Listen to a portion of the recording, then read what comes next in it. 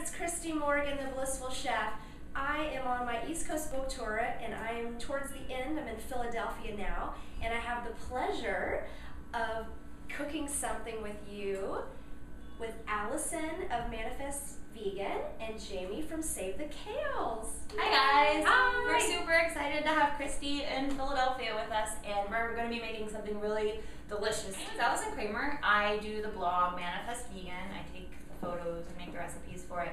And I also have a book coming out called Great Gluten-Free Vegan Eats. It should be hitting the shelves around June 2012, so keep an eye out for it. I can't wait for your book. It looks so good. I know, even just based on the cover's beautiful. You guys are great.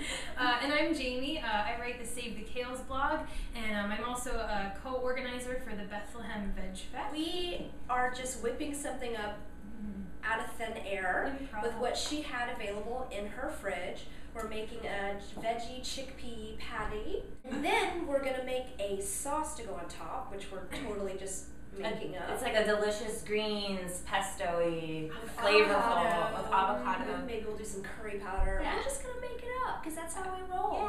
Yeah, that's how we cook. So let's get started. Okay. Woo. Here I am pulsing until crumbly a can of garbanzo by Eden Organic. I recommend you use this brand as well because it's very tasty. And into the pulse chickpeas we have 2 tablespoons of flaxseed meal, a teaspoon of Dijon mustard, and a teaspoon of apple cider vinegar. Get that all mixed up. Scrape the sides as needed. We also have some shredded zucchini and some shredded carrot. So like I always say, I like to stick as many vegetables as possible into all of my dishes. So we're going crazy with the vegetables today.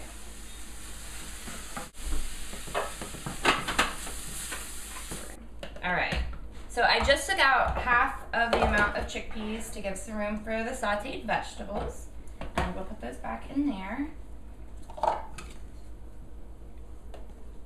them in and then pulse them up.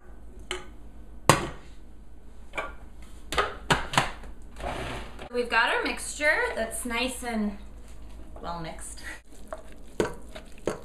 Lots of good greens and vegetables in there.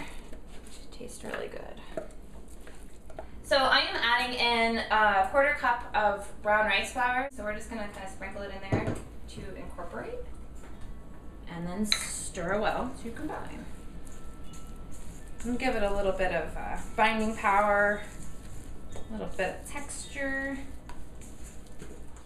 So we got our mix ready for our patties. Yep, that's right here. And it looks delicious. And we're going to put it on a cookie sheet lined with a Silpat mat, which is really awesome. They've been around for a long time. This is pretty neat. It's like It's silicone. Oh, So you don't have to ever use parchment paper again. It's reusable. that's awesome. Eco-friendly. Eco-friendly. And effective. Exactly. So you just put that on the cookie sheet. And what we're going to do is we have a little bit of water here to sort of wet our hands because this stuff can be kind of sticky.